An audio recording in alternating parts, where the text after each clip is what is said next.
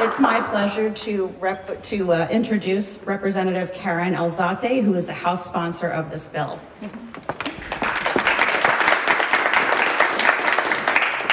Thank you, Senator.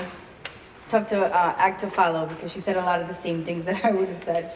However, the time is now for the top 1% Rhode Islanders to pay their fair share. We've been in the fight for so long, and the only thing we have succeeded at is cutting essential services to our communities. When we hear the infamous words, "Where will we get the money for that?" We found the money. The revenue from passing this legislation is $144.5 million. $144.5 million that can be used to better our schools, provide the essential services our communities needs, and build our roads as it's pothole season right now. These same essential services we so desperately needed during the height of the pandemic, and the ones we still use today to get us to a better place and out of the pandemic.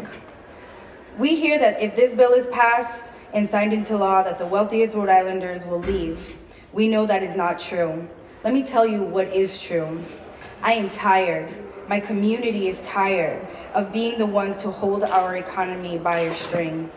Due to the security the tax cuts and the Trump federal cuts, my community, my family, my friends, and my constituents can no longer pay higher tax than the wealthiest 1% Rhode Islanders. The pandemic has taught us many lessons that I hope that we can take with us to come out of this pandemic as better people. It is an obligation that our wealthiest Rhode Islanders pay their fair share of taxes. Our most vulnerable communities can no longer continue to pay a higher tax. We can't afford our rent, our mortgages, our gas, our groceries any longer.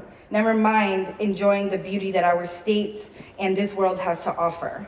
It is time that we pass this legislation so that we here in Rhode Island have a fair tax system. Thank you.